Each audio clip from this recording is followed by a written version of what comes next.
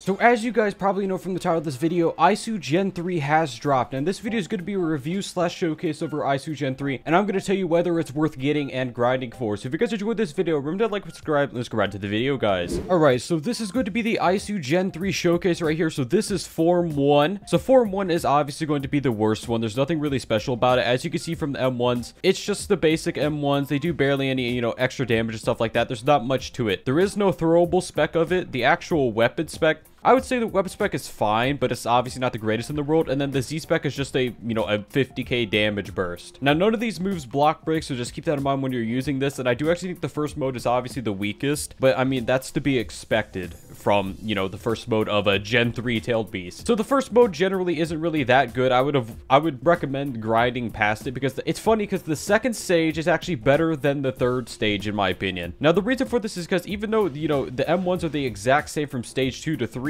the actual weapon spec of it is the throwable of the third move. And the reason why it's actually better is because it's instant. There's no delay to it, which means you can combo extend with it better. And also the throwable spec, in my opinion, is better than the weapon spec of the second one. Even though it doesn't do as much damage, the knockback is a type of combo extender, and it, that's generally going to be good. Now, the Z spec is going to be the exact same as all the other Gen 3s. It's just the lightning beam. I'd recommend not using the Z spec of any of the first three stages. Generally, they're really not that good, and obviously you do have the arms here with the block. Now, the third stage, which in my opinion is actually inferior to the second stage, so I'll show you why now. So the throwable, as you can see, you're on the tail beast now. There is a slight bit of delay, which means you cannot, well, you can combo extend with it, but it's a lot harder to combo extend with. Also, the stun is longer, but also think that being on the ground is better. It makes it easier to combo extend with this and stuff like that. As you can see, the M1s are the exact same. You just do a little bit more damage because your stats are higher. Now, the weapon spec is actually worse than the throwable of the second mode, in my opinion. It's going to be a move where you basically become a boulder, you dash around, it makes tsunami waves on the ground. It really doesn't do that much damage. It can be useful for RPG PvP, mainly because you can just fly around the map and you can hit a bunch of people. So I think that'll be the strong suit of it. It's kind of for team fights. And then the Z spec of it is obviously not going to be that good either. It's just the second stage Z spec, but it does more damage. So as you can see with the stage 2, you can actually combo extend with it a lot better. So you could do the full M1 combo with the knockback. You could go into this, and then you could actually do 2 M1 combos before they're actually out of the stun, and then you can hit it with the weapon spec. That's just generally a good combo for you. With the third mode, you could kind of do the same exact thing, but there's a little bit of delay, so it's actually a lot easier for them to get out. So let's just do a time test real quick, right? With the second stage of the third stage. Second stage is about 0.2 seconds of downtime, and then let's go into stage 3 right here. So boom, stage 3. Let's do the downtime, right? So you have to count how long it takes to get to them. And oh, they added crawling to the game. Look, I don't know what button I pressed, but I started crawling. So look at this. So it may not seem like that much of a difference, but like it's a 0.1 second difference, and the distance for being higher up actually makes the delay a lot more than it would be otherwise. Now, it's honestly up to you whether you like stage 2 or 3 better, but in my opinion, I do think stage 2 is better, and obviously stage 4 is going to be the best, so let's get right to the stage 4. Have you ever gotten 80th spin rarity and gotten something like just atomic? Well, that's because you haven't hit the like button on this video yet. If you hit the like button on this video, you're guaranteed to get 10 million times luck. 100%. All right, so obviously with stage 4 right here, your mode does obviously look a lot better. You do have the really cool tail effect that you would normally get from stage 4, as all the other ones do. Obviously, it does have the raised block that all of the other Gen 3s actually have in the final mode. It does have a raised block. Now, it actually is a lot higher up than it is for the actual, the actual model. You're actually sitting basically on top of his back. That's the best way to say it. You're like floating a little bit above his back. It's higher than Maru, but it's not nearly as high as Paul, so that's something to know. And then obviously the M1s are buffed M1s. There's not really anything special about them. They just,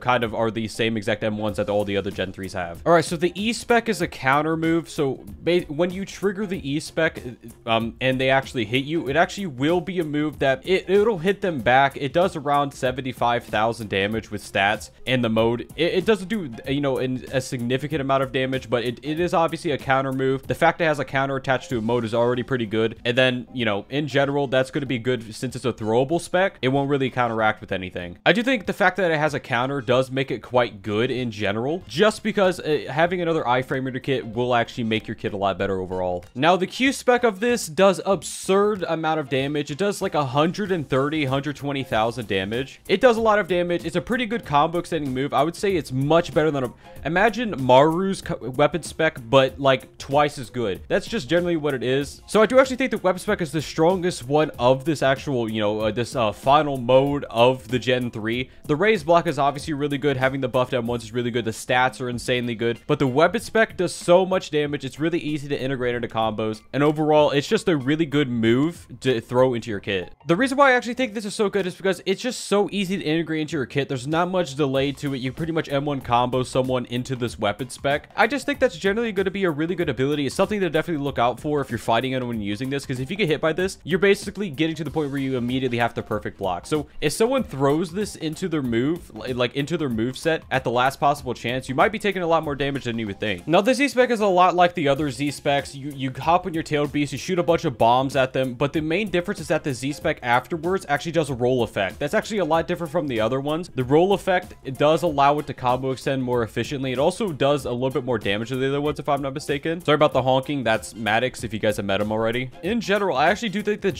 this Gen 3 is definitely the best Gen 3 right now, just because the actual weapon spec does so much damage. It has place locks in the second and third that are better than Appall's, and it's just really a good mode in general for your Z. By the way, guys, what has been your favorite Gen 3 in Shindo life? If you're in the top comments below, we'll be checking them out. All right, so we're gonna be doing a tailed beast fight right here. So yeah, we're just gonna do the tailed beast fight. He's using a Gen 2 because he doesn't have Gen 3, or I would let him use the other one. All right, so I can see how this is going. He instantly canceled it by jumping, hitting him with the weapon spec. Boom, missed it. Okay. Like I said, the delay is kind of hard to use the actual not the weapon spec, the throwable with. Wait, dude, I didn't realize those balls did 12,000 damage, and he used gingerbread.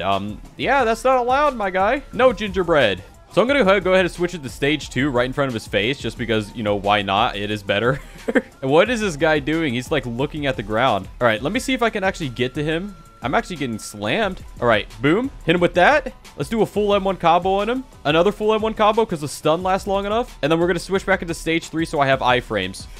This guy just watching me go into the next stage. He's getting M1 to death, man. Get beamed, nerd. He's probably going to block and perfect block. I'm pretty sure. Oh, he can't. And he's dead. Yeah, I mean, stage 3, obviously, it's a pretty good PvP mode. Generally, people don't really do it like this. They just throw it with it. They add other things into the mix generally. But in the end of things, it actually is a pretty good mode. All right, so I decided to go into a public server with the new actual tailed spirit because I want to see how this actually goes. Now, I do have strange mode. I don't think I'm going to use it. I'm just going to be using the Z mode just because I actually want to be able to see just how good this mode actually is in PvP in general, because I do actually think this is where it'll excel. So we do actually have people here. Let me get him with the beam, hit him with the stun, a little bit of this. Okay, so that is actually on the stun global cooldown, so that's something to know. Oh, he got stunned again. Get him. Don't let him get away. Don't let the Tintails get away. Oh, I just killed him. Yo, ripperonis, my guy. Rip. We got someone else over here trying to fight. Nope, not today, my guy. Yeah, what are you gonna do? You gonna beam? I got a beam too. I got a beam too. I got a throwable. Stop running, nerd. Oh wow, he actually bypassed my bruise stomp. I've never seen that before. Use the weapon. Oh, I'm getting double teamed right now. Are you serious, man? All right, it's time. The user came back. Nope, not today, nerd. What are you gonna do, huh? Just gonna keep spamming block. Block will save me. Boom. Hit him with a little bit of this. Oh, I don't have enough. I'm just gonna charge my chi in this dude's face. Juked. Go. No. He ran out of mode. Well, he ran out of mode, so he's running away. I'd say that was successful. Yeah, the mode's actually pretty good for RPG PvP, it seems. I bet the Tentacion mode is actually going to be better. Anyways, guys, that's it for this video. If you guys enjoyed this video, remember to like, subscribe, hope to see you guys. Bye-bye.